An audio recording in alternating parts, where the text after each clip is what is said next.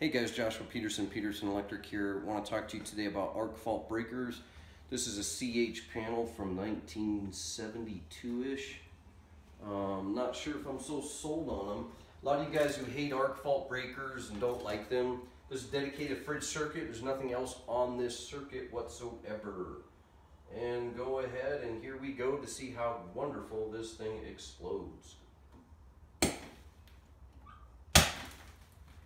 Woo, finally got it to blow up. Thank God they're repainting the place. Circuit 3.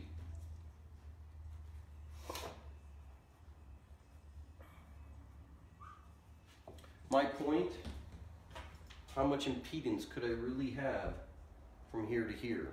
I know that I don't have any nails or screws in this wire. And I know this is aluminum, but one arc like that just basically broke this 12 gauge, 10 gauge aluminum in half. Thank God they're painting walls, right?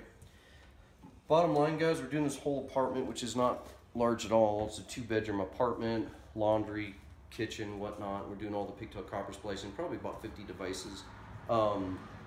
Here's all our 2-port, 3-port connectors in here. So there are some cities that are requiring that if you change out your plugs and switches and GFCIs that you put in arc faults, they do have the dual combo GFCI, AFCIs now. But these Cutler Hammer CH arc faults are not cheap. Once we get done with this, we can suggest to the owner, would you please think about doing arc faults on this?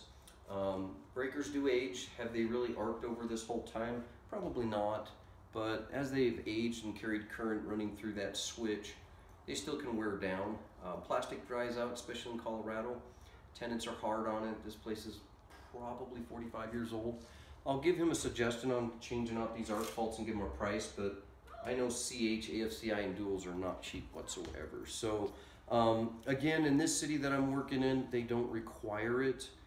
So they really don't require permits on plugs and switches whatsoever. But the other thing to keep in mind, guys, when you're doing your aluminum pigtail copper splicing, you have to use a torque screwdriver. You can calibrate it, pick your inch pounds. As you twist, it beeps, tells you when to stop. I do that in every single 2-port and 3-port connection. Of course, if you use the twist caps, they don't have that. So you have to be very careful stripping it long and very gentle across the top of the insulation and also where you slice or splice it.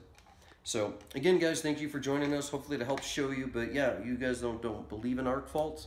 I do. That's a great thing to show you. Bye.